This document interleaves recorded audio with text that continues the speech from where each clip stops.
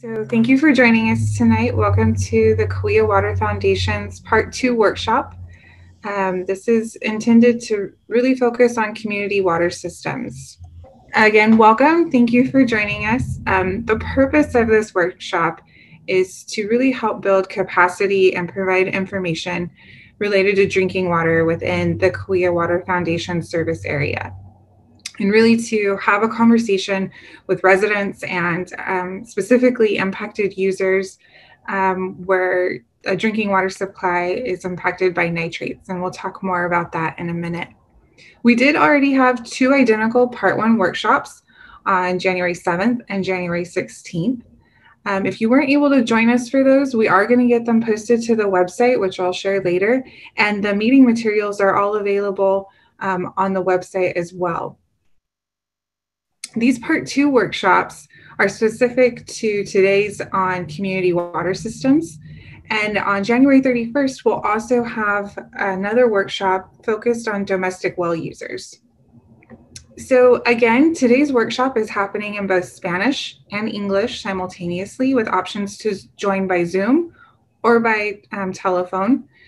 Questions and answers will be connected between both workshops. We are sharing those in real time between the two so that everyone can benefit from the same conversation. If you would like to join the Spanish meeting, instead of this meeting being held in English, there's information posted at kaweahwater.org/outreach, or it is also shared in the chat of this meeting here on Zoom if you are in Zoom. If you have difficulties during this call or need technical assistance, we have bilingual assistance available at 559-325-4463. Okay. Then I'm going to stop sharing again real quick and start all over. While I'm doing that, I can also do introductions. So my name is Sarah Rutherford. I am serving as the interim director for the Kaweah Water Foundation. So Malka is also joining us, Malka Copel from Sacramento State. And then we also have our host, Trilby Barton, who is assisting in the chat and helping us mute and unmute ourselves as needed. So with that, you'll see this slide again when we take a short break, but wanted to start with really how can you engage with the Kaweah Water Foundation?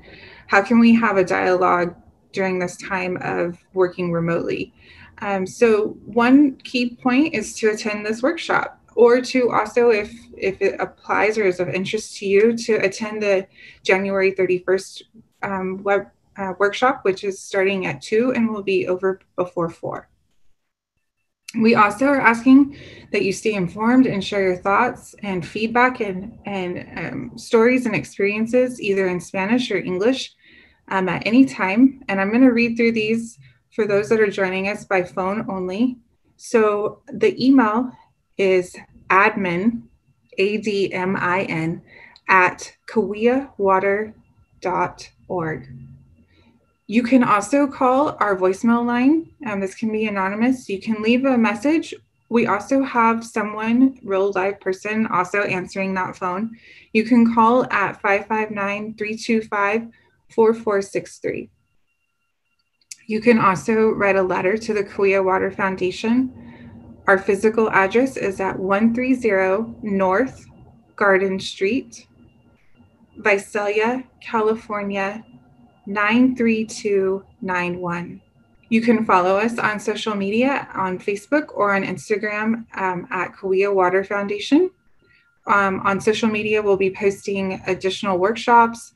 We'll also be posting information about the ongoing work of the foundation, but you can also leave us a message and we can interact with the community in that way as well. You can also visit our website at kaweahwater.org. And also at our website, you can sign up for automatic email updates. So the Part 2 workshop agenda, we are conducting welcome and introductions right now. We will then review understanding your drinking water presentation and questions and answers. We will also have drinking water solutions for nitrate impacted users, short-term, long-term, and then also time for questions and answers and exchange. We'll then take a short break, about 10 minutes, so that we can exchange information with the Spanish workshop, and where we can pull together what we're hearing and themes and understanding of what we're hearing in this workshop as well as the Spanish workshop. We can then have a discussion and then a conclusion. So I'm now on slide 6. Malka, are you seeing slide 6? Yes, I am. Great. And so Malka will introduce to us how to use the Zoom screen for those of us joining on Zoom. Thanks, Sarah. Hi, everybody. I'm Malka Coppell from Sac State. So people are accessing this meeting in a variety of ways. If you are accessing it via the computer, I'd like to ask you if you're comfortable introducing yourself, to introduce yourself via the chat, which is the bottom, I think, located in the bottom of your screen. It's the bottom of my screen. Just to introduce, type in your name, and if you have an affiliation, an organization, or if you are a member of the community, please feel free to add that as well. Let's see. I'm now on slide 7, which is who is the Kaweah, or what is the Kaweah Water Foundation? The Kaweah Water Foundation mission is to maintain and improve the quality of life within this Kaweah subbasin by implementing programs that provide access to safe drinking water for residents, and also by enhancing the quality of groundwater drinking water supplies for residents in the region. So with that, I'll move on to slide 8.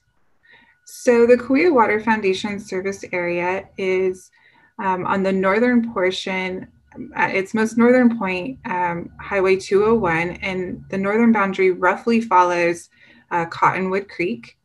On the west side, it extends to West Goshen and almost directly south to Waukena. The southern border, if you can see this map, extends from Waukena to the east, just south of Tulare, south of Lindsay. And then on the east side, roughly follows where the foothills meet the valley floor, and includes Wood Lake, Lind Cove, Lemon Cove, Tullyville, and Tonyville. So I'm now on slide 9. As I mentioned earlier, we do have another workshop for domestic well users. The domestic well user workshop is designed to help inform residents, provide them with information about domestic wells. And there's a typo on the screen, so please forgive me.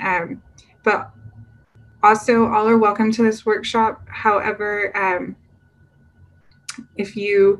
this workshop, as I mentioned, is for those hooked up to state, small, or community water systems. But if you have a domestic well, the workshop targeted to those users is Sunday, January 31st, beginning at 2 and ending before 4. And you can attend by video conference at this link here, or also on the link is provided on the website, or we can, it's posted in various locations around the communities. You can also attend by telephone with the phone numbers listed here. So with that, we'll start with understanding your drinking water. And with that, I need to make a small adjustment with my screen so that I can also see my notes. So give me just one moment. While Sarah's doing that, I wanted to let you know that we're going to have 2 presentations, and we're going to pause at various points during both of those presentations so you can ask questions or comment. For those of you who are accessing via computer, and I think that's all of you at the moment, you have a couple of ways to ask questions. One is you can type a question into the chat, or you can raise your hand either by using the raise hand button in the participant screen, or just turn your camera on and wave it, and I will call on you. Thank you, Malka. So, with that, we'll start the conversation on understanding your drinking water. This is a brief review if you were able or joined us in one of the first two workshops, but we thought it was possible that some people might not have been able to join those. So, we briefly wanted to cover a little bit about groundwater and drinking water. So, I'm now on slide 11. Where does my tap water come from? So, tap water is provided to homes either a public water system, for example, City of Tulare, Exeter, Farmersville, or by a domestic well. Tap water must meet state or federal standards in order to be safe to drink. Not all wells or public water systems within the Kaweah Water Foundation service area meet all of these standards. Roughly 90% of Tulare County's drinking water comes from groundwater. The remaining 10% comes from surface water supplies. So, briefly, what is groundwater? The shortest explanation is that groundwater is water that's contained in between soil particles. So, I'm now on slide 13, which illustrates how does surface water move into groundwater. And so, starting at bullet number 1 in the middle at the top, you see an illustration of arrows or water coming down onto the surface of the earth. Illustrated here is grass. So, water hits the surface and begins to move into the soil through what's called an unsaturated zone. The soil also contains minerals and chemicals from both natural and human sources, and water moves its way through to what we call the water table, or also known as an aquifer. As water flows through the soil, it can also move some chemicals or minerals into the groundwater aquifer. But also, and I went a little out of order, but multiple layers of soil can also help to filter out bacteria, trash, and insects. So we're now on slide 14, and the question is, can chemicals or minerals in groundwater be harmful? So not all chemicals or minerals are necessarily good or bad. Some are, especially minerals, are very essential for survival and health. But different amounts or a concentration of a chemical or mineral in water can change the water's color, smell, or safety to drink, and also hardness, which is, you may notice some white mineral deposits on your shower or your faucet, and that is what we mean when we say hardness. So we're now on slide 15. So listed here on this slide are contaminants found locally with potential health impacts. And those are nitrate, which is the key focus of the Kaweah Water Foundation's programs. Also perchlorate, 1,2,3-trichloropropane, which is also known as TCP. 1,2-dibromo-3-chloropropane, which is also known as DBCP. Arsenic, hexavalent chromium, and trichloroethylene, which is also PCE. So we're now on slide 16. So I mentioned nitrate. What is nitrate? Well, it's a chemical that's composed of both nitrogen and oxygen. It can be found naturally in the atmosphere via lightning, or it can be directly produced by humans and animals as waste products. So we're now on slide 17. So what are some of the sources of nitrate that can be found in groundwater as it moves through the soil? These include agricultural sources, nitrogen-based fertilizers commonly used on household lawns, natural and atmospheric, as mentioned with lightning, sewage and septic waste from rural homes, and animal manure.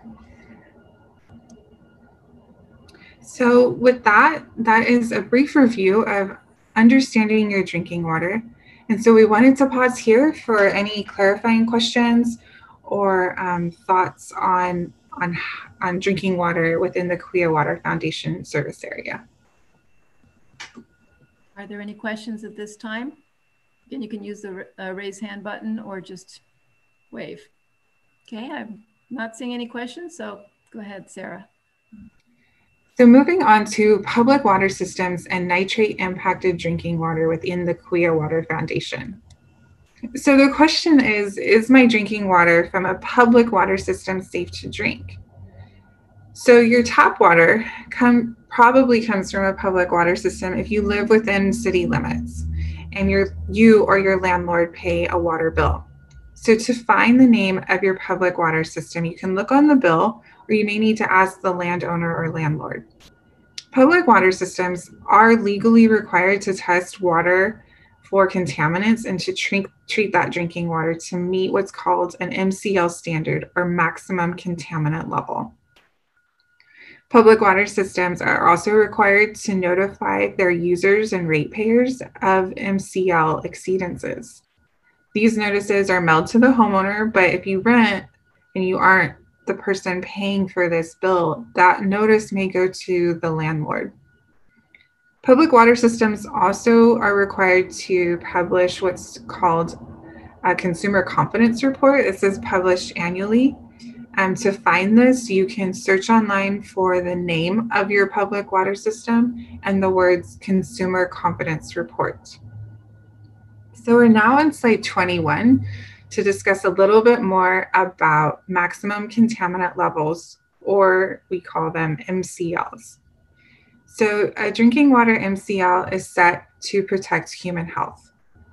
And these levels are set by both state and federal government. MCLs are set at a different level or amount for each potential contaminant. And that's expressed as a concentration of the contaminant, usually described in numbers of milligrams per liter. As in the case of nitrate, the drinking water standard, or the MCL, is 10 milligrams per liter of water. We are now on slide 22. Oh, we have some Spanish that joined us on this slide. So, how to read your consumer confidence report.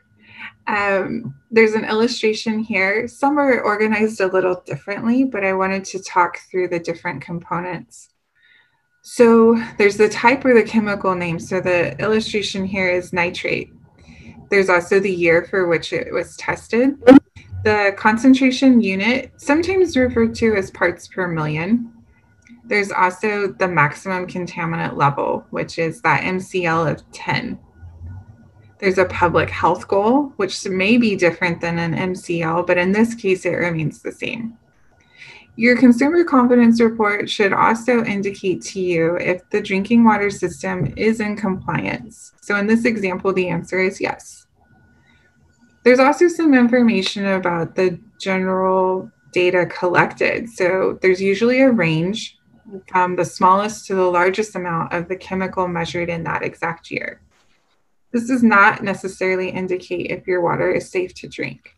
There's also an average, and this is the average concentration measured in that time period. This also does not tell you precisely if your water is safe to drink. So a little bit more, I'm now on slide 23, about nitrate in groundwater. So the safe drinking water level for nitrate, as I mentioned, is less than 10 milligrams per liter. Some local wells and public water systems do have nitrate concentrations above 10 milligrams per liter. Water that is over 10 milligrams per liter and nitrate should not be used for drinking, making formula, or for cooking.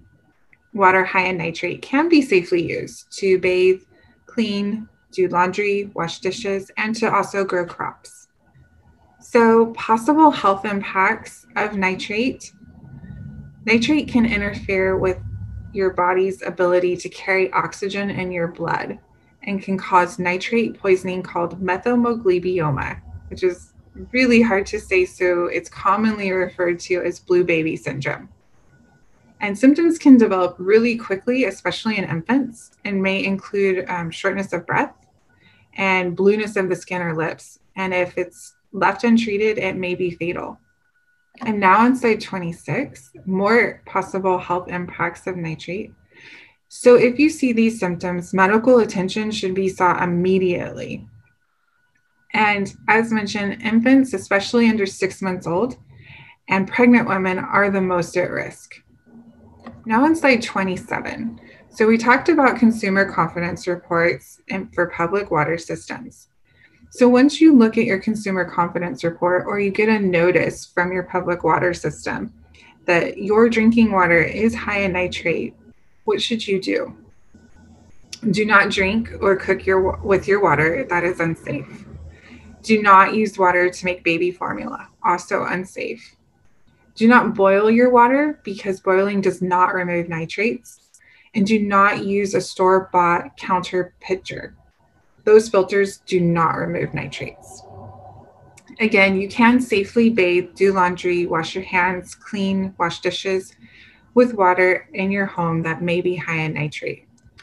So this map illustrates all of the small water systems, and that's defined as 5 to 15 connections or households within the Kaweah Water Foundation service area. So these are smaller communities, and they're illustrated here with a purple dot. I would like to make this font a little bit larger, but they include places like Elbow Creek School, Buena Vista School, Preet Market, Joaquina Elementary School, a couple of other schools. Additionally, a learning center called Eleanor Roosevelt. And then some offices or packing house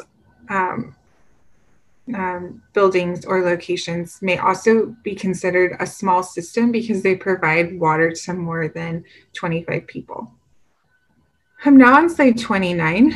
This map illustrates small water systems with nitrate exceedances served at the tap within the Kaweah Water Foundation. And in this map, all of the other purple dots went away except for Joaquina Elementary School, where drinking water does not meet the drinking water, where water served there does not meet the drinking water standard. I'm now on slide 30. This illustrates all of the public water systems, and so those are any system with 15 connections or households or greater within the Kaweah Water Foundation. And so we've tried to capture these by color. So you can see those in green and yellow are larger and include Visalia, Tulare, Farmersville, Exeter, Lindsay, and a few more. Those that are between 50 and less than 100 connections, they're a little smaller to see, but those are illustrated in purple and in blue. That includes Okieville, Soltz Track, Track 92, West Hills Track, Tonyville, Tuleyville, and a few others. This map illustrates both public water systems, large and small, within the Kaweah Water Foundation service area, which currently serve water that does not meet the nitrate drinking water standard. And so using the best available data, we have defined Lemon Cove and Joaquina as currently not meeting the drinking water standard for nitrate within our service area. So I'll pause there now to offer any clarification or additional questions on understanding your drinking water and specific to public water systems. Any questions at this time? It's a lot of information. So also, if you want Sarah to repeat anything, feel free to ask. Yeah, thanks, Malka. It was a lot, and we did go a little quickly, but happy to go back and review any of those slides. Okay, I still don't see anybody else that's joined by phone only, so I think we can move on, Malka. Go ahead, yep. Okay, great. So we're moving on to the next section, where we'd like to discuss possible solutions for nitrate-impacted drinking water users. So we'll talk a little more in detail about each of these options, but they include, for short-term solutions, the use of bottled water. Also, it may be a good option for your household to have a reverse osmosis system installed. Or you may choose to visit a free drinking water kiosk to fill your own water bottle with safe drinking water. So let's talk a little bit more about each of those options. Starting with the free drinking water kiosk, these are currently available. One is located in Okieville at Avenue 229 and Road 48. There's another one located in Farmersville, just off of Highway 198 at the Farmersville Boulevard exit in front of the Kaweah Delta Water Conservation District. So these drinking water kiosks, which there's a picture of one in the previous slide down here in the right-hand corner, this is the one, this looks like Okieville. So these are open 24 hours a day, 7 days a week to anyone. There's no sign up, there's no paperwork. Again, you bring your own disinfected bottles. There's no limit on the amount of water that you can take with you. And again, these are available now, but we are working on additional solutions coming in later in 2021. So I'm now on slide 36. So some things to consider in bottled water and using this for short-term drinking water solutions. If you elect to have bottled water in your home, it also requires space to store, preferably out of sunlight where that may introduce chemicals from the bottle itself. Bottled water jugs, depending on the size, may be difficult to move or lift. It's also important to know how much water your family will use or have the best estimate. Otherwise, you may run out of water from time to time. Now on slide 37, the reverse osmosis, or sometimes called RO. RO may not treat other contaminants. It may also not remove enough nitrate if you're receiving water that is higher, much higher in nitrates. It may not work well for some types of groundwater. We mentioned hardness earlier. If you have a lot of hardness in your groundwater, RO may not work well. RO is always available and you won't run out, but it does require ongoing service and testing from a qualified technician.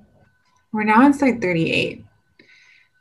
So as mentioned earlier on kiosk, but a little more information to think about is it does require transportation to be able to get to the kiosk and to get the water back home. It is available at any time and doesn't require registration, but families do need to consider to schedule enough time frequently enough so that they don't run out of water. Now on slide 39, and this is to discuss very quickly possible future long-term solutions. And again, part of the mission of the Kaweah Water Foundation is that these options are really determined and informed by individual communities, as well as what's technically feasible. So some options may be to drill a new community well, or maybe to improve an existing treatment system. If a community is located close enough to a larger system that does have safe drinking water, it may be possible to consolidate two communities together into one system. Another option is to blend multiple to blend water with other wells in order to reduce the overall concentration of a contaminant.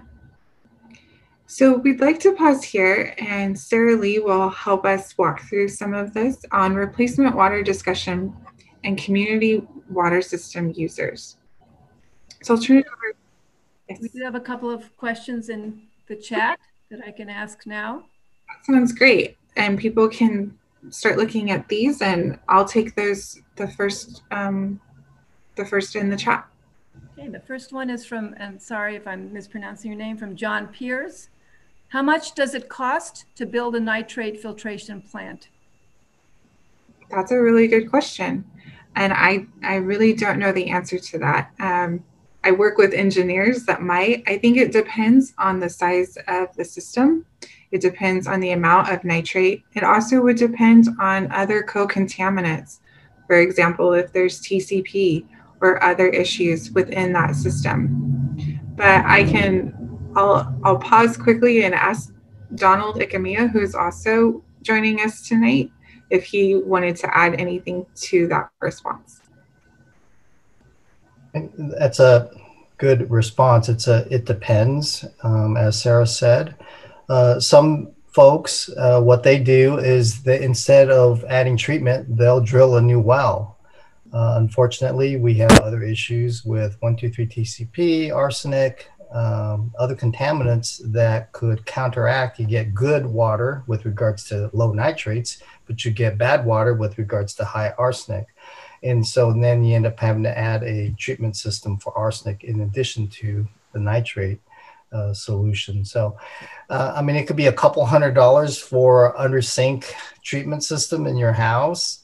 It could be, hundreds of thousands of dollars, drilling a new well, putting in a treatment system, connecting everything, a tank, the control systems. I mean, it could be very expensive and again, it all depends on the situation and all costs in between.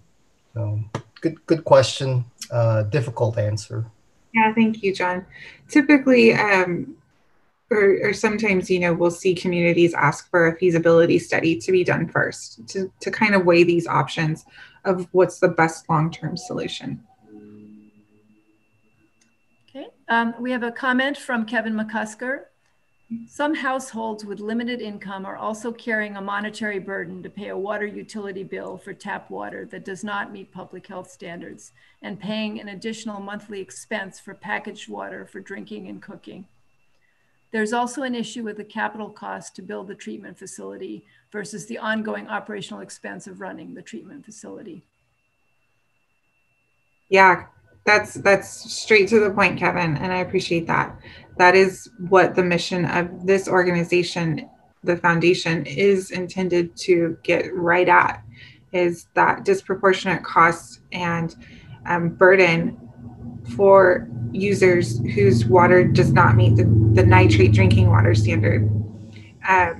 We will be working on replacement water options, and that's part of our discussion here today, is what do communities want? What do users see as the best fit? And that's the exact kind of conversation that we want to have is that those costs would then be covered by the foundation. But the solution needs to fit those users.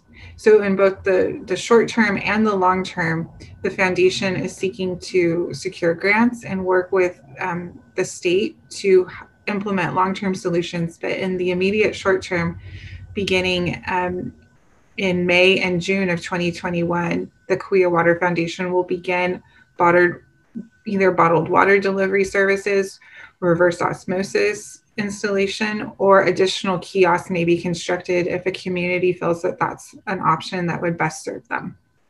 So yeah, I appreciate that comment. Thank you. That's exactly what prompted the Kaweah Water Foundation to be formed. Okay, I'm not seeing any other questions at the moment. Okay. Give people a chance. Is Sarah Lee still here with us, or did she step out into the Spanish meeting? Yeah. I'm here, Sarah. Great. Do you want to talk through some of the conversation on this slide?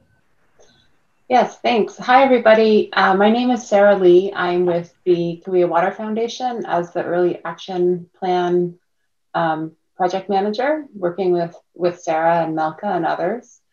So this slide 40, is where we're going to have, we hope to have a good discussion about replacement water. So just to review what Sarah Rutherford shared, short-term replacement water options in the Kaweah service area look like potentially bottled water, reverse osmosis in certain cases, and water kiosks or filling stations. Potential long-term replacement water options could look like a new well, improved treatment, system consolidation, or blending water between more than one well.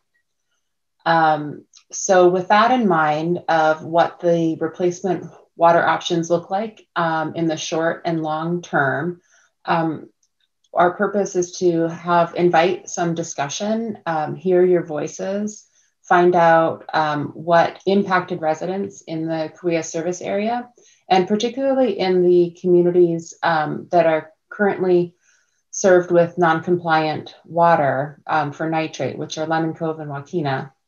What impacted residents in those communities see as their preferences for replacement water. This will be mentioned a few times today, but we just want to let everyone know that we are really grateful you're here. We really appreciate you sharing your time with us tonight. And we're eager to hear your stories and your thoughts, comments, and questions.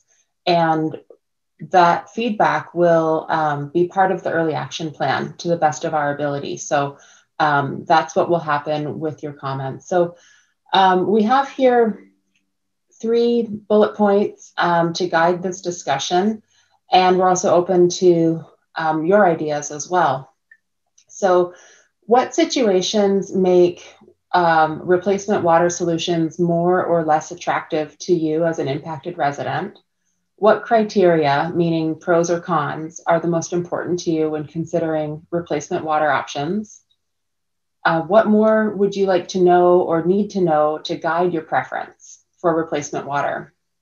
If you would like to speak, as Malka said, you can make a comment in the chat, you could raise your hand, and with 20 participants on the call, you can also unmute yourself and share your thoughts, comments, reactions.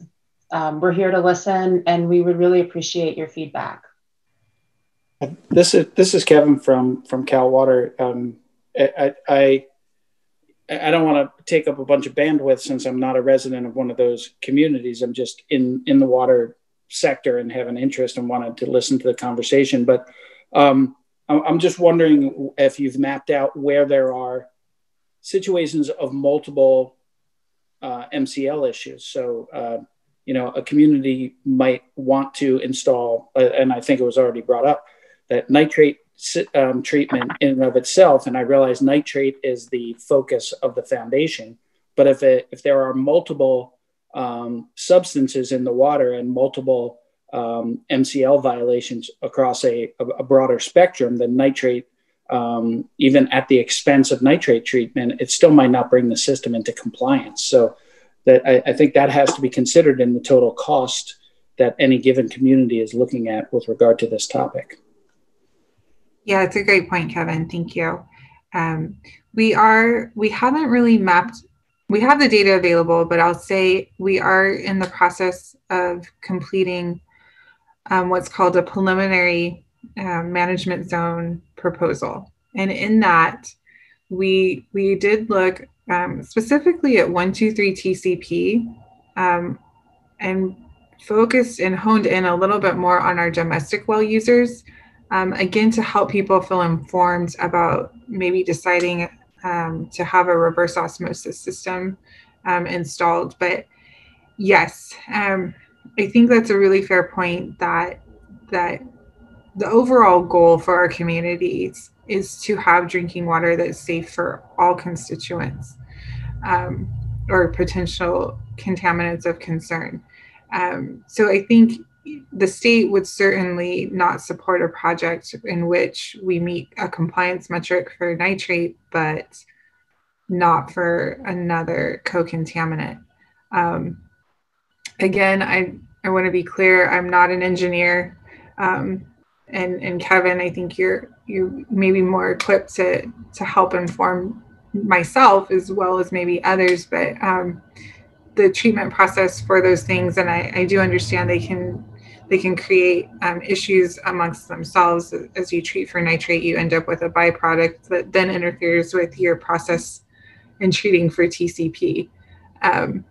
For a random example that I don't have much more info, but yeah, I think that is the ultimate goal for our communities and to have safe drinking water.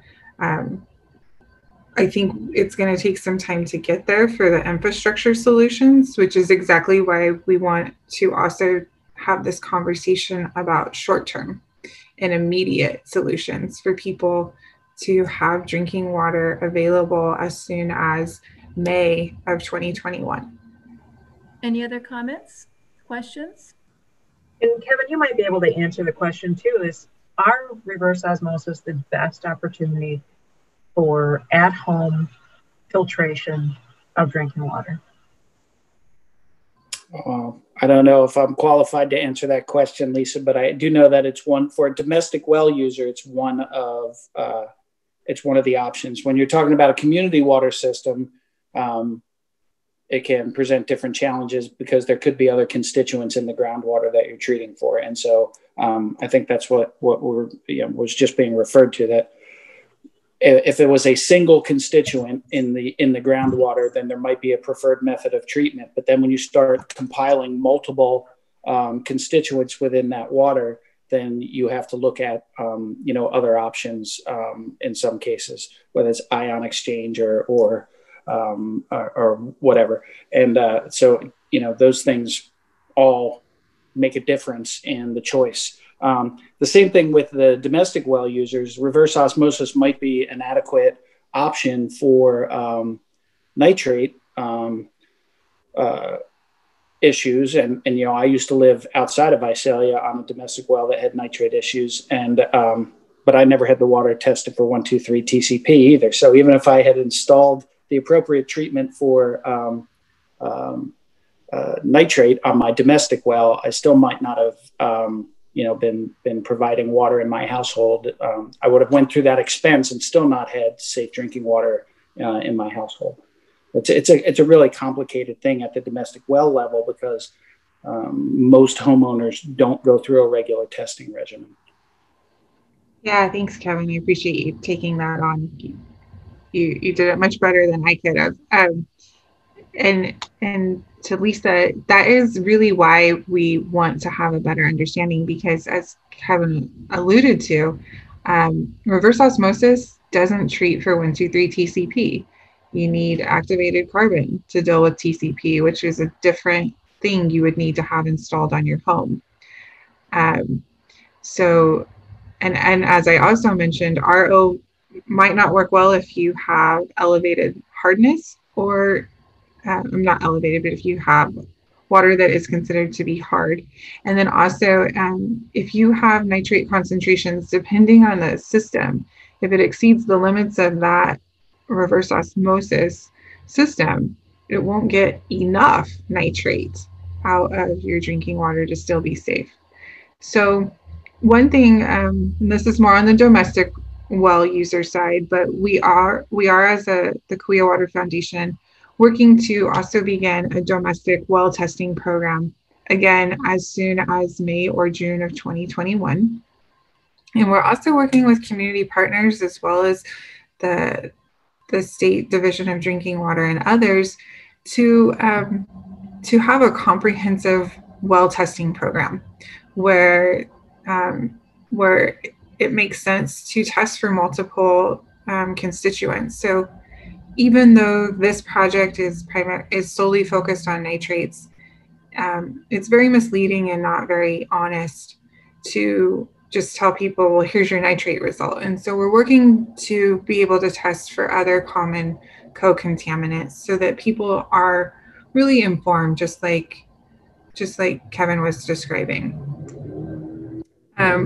With respect for public water system treatment within our service area, we've mentioned Lemon Cove, and I do see that Bill is here as well. So I'll try to speak eloquently to this, but the data that we have shows that Lemon Cove occasionally has exceedances for total coliform, and then also for nitrates. And so what we're currently seeing in the case of Lemon Cove is not a lot of other co-contaminants, as is mentioned, TCP. And Lemon Cove is in the process. They've recently drilled 2 new wells, and they're working to have those new wells connected to the existing service area.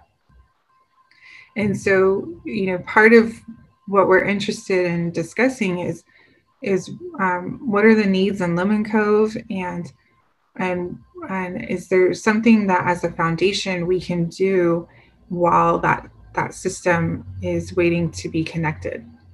There's a question in the chat from John Pierce. What about atmospheric water generators? Small communities have land resources that can be used for solar arrays. They can sell power to the farms to pay for the water generation equipment. Right. Thank you. I appreciate that. I'm going to put Donald on the spot here again because I believe he's had some more of those conversations.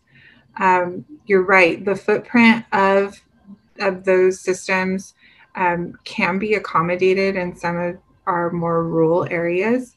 And it depends, again, on what the community prefers. I think in some cases, they can be connected and integrate households into it, but in some cases, users would still need to go and fill bottles at the point of collection. So, Donald, would you like to add more to that? I know you spent some time on this. Yes, we've had conversations with a company. I guess they're called Source Global now. They've changed their name recently. And the engineer there has given presentations to a few of us. And they do have an atmospheric water generation system, goes off of solar, but it's one of those things where, again, it's the cost of it and the application of it may not necessarily answer everyone's question or need. Is it good for a large, community? Maybe drilling a new well is actually cheaper on the long run. Is it good for a single household? Possibly. What happens when it's foggy?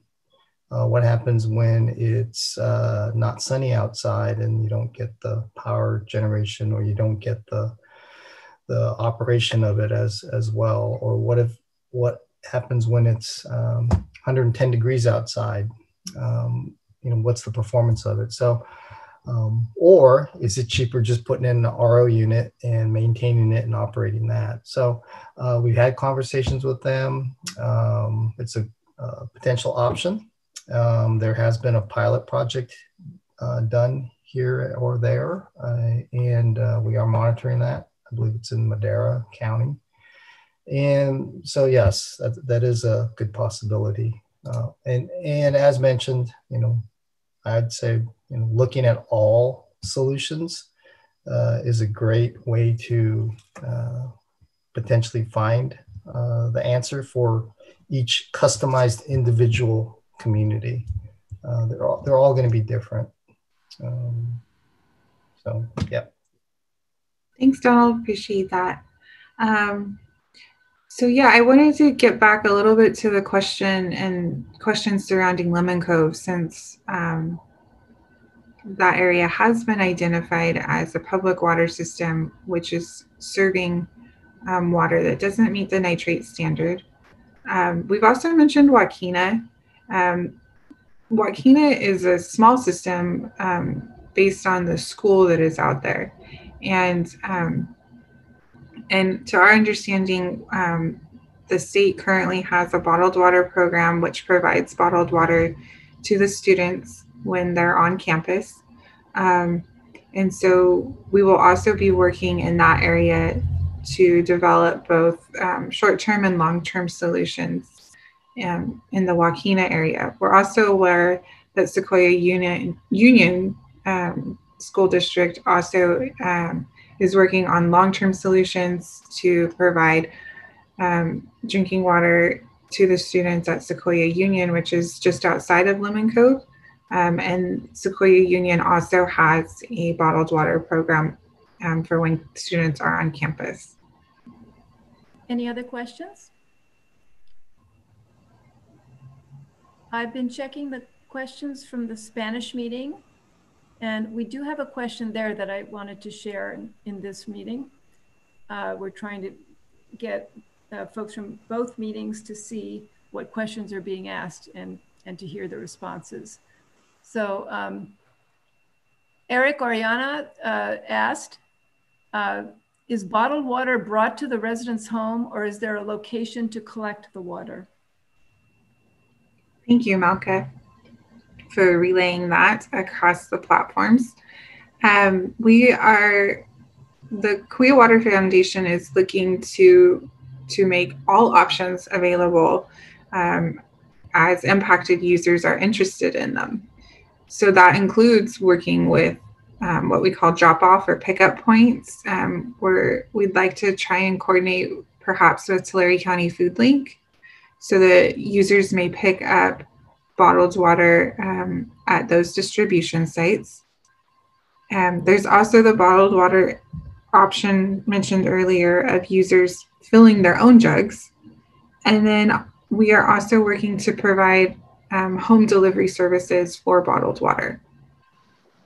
Additionally, we are interested to hear from impacted residents on their preferences for short-term replacement water solutions, including how far they would be willing or comfortable to travel to get bottled water or a filling station, and various preferences like that.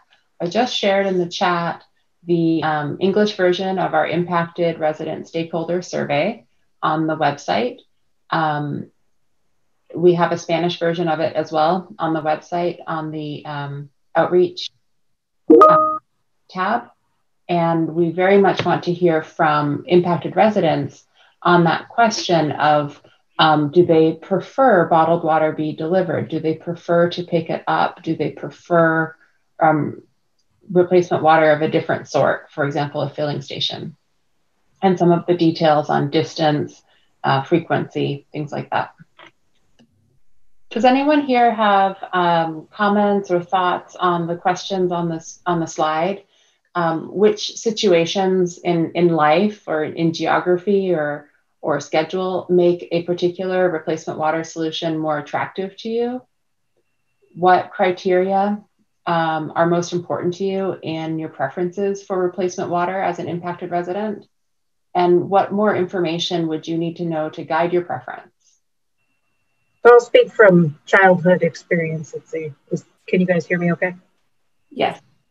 So I spent a lot of time in northern Wisconsin on my grandparents' farms, and their second farm had no running water. So as kids, we spent a lot of time riding bikes or taking tractors or anything we could to go down to the lakefront to get water from the artesian wells for drinking. And it's a lot of, especially older people, seniors, it's going to be really tough on them to be able to go out and get water. They're going to be looking at filling small half-gallon jugs. So I think the opportunity for them to be able to get, bottled water or water systems delivered to their home, an RO system in their home, that makes it a lot easier at point of use. I would certainly say that being able to communicate with the homeowners in multiple languages, which obviously you guys have looked into that, Spanish is a huge one. But we also have quite a bit of a Hmong community here in the area. So making sure that they have ability to access information in their native tongue if necessary. And United Way being able to help out. I know you talk about Food Link, but United Way works well with them as well with the 211 information. So making sure that that information is getting into every home through the mailers, the postings locally at grocery stores where people are most likely to go, to be able to access the availability. Thank you. And I just wanted to call to your attention that Eric Oriana echoed what you said about kiosks and water pickup locations as being troublesome for elder community members. Thank you. I appreciate that feedback. That's really useful. Any other feedback, questions? This is really informal. I know, sometimes when we're on our computers, it can feel awkward, but we want this to really be a dialogue and a conversation. That's really why we've asked you all to join us here tonight. And so we really appreciate your time and your thoughts and your input. It's really important that we are able to have these communications with the community members themselves. We're back now to the how to make your voice heard. So I shared this slide earlier, so I'll give Sarah Lee a chance to talk through the various forms of communication. Great. So we're so glad that you're here today. there are a lot of different communication channels that we've set out to help hear from impacted the pandemic and across technology challenges and scheduling challenges. So we've put effort into making it possible for people to voice concerns, questions, stories, feedback during these public workshops, and also offline any time of day. So to make your voice heard or encourage other people in the community to make their voices heard, we invite you to attend the next and final workshop in the January series, which will be focused on private domestic wells and well users. That's Sunday, January 31st from 2 to 4 p.m. And we invite you to stay informed and share your thoughts in either Spanish or English at any time by email. The address is on the screen. By calling the Kaweah Water Foundation at the phone number on the screen and leaving a voicemail. When you call, you may reach a live person during work hours, and if not, there's a voicemail line so that we can hear comments even that are given at midnight or 2 a.m. And those can be anonymous or named, whatever people prefer. Write a letter to the Kaweah Water Foundation at the address on the screen. Follow or message the Kaweah Water Foundation on social media, on Facebook or Instagram, Kaweah Water Foundation. Visit the website, which is kaweahwater.org, for updates on meetings, reports, the surveys. It's our sort of central hub for this kind of information. And also sign up for email updates on the website. Thank you, Sarah. So Malka, I'll ask you to go through this slide. Sure, we couldn't end without a call to action. And as the Sarahs have been saying, we really appreciate your time tonight. And we'd like to encourage more people to plug into this process as they can. So we're asking you all, if you know of people who might be interested in this information, please invite them to the remaining workshop in this phase on January 31st.